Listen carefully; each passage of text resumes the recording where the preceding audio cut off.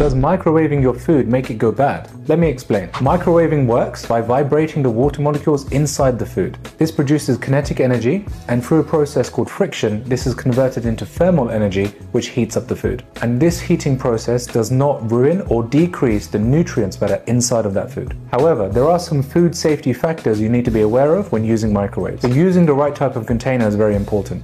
A lot of containers now are what's called microwave safe, which means when exposed to microwaving temperatures, they don't melt or leach chemicals inside of the food. You also want to make sure that food gets to the right temperature for safety, and this is around 74 degrees Celsius. Along with that, you also want to make sure the food is heated evenly, so it's a good idea to actually stop heating, mix the food around, then put it back in so it's heated evenly. There are also some foods that don't do well with reheating. For example, rice. Reheated rice is actually a very common cause of gastroenteritis, which is a severe form of food poisoning. This is because the bacteria that can live on rice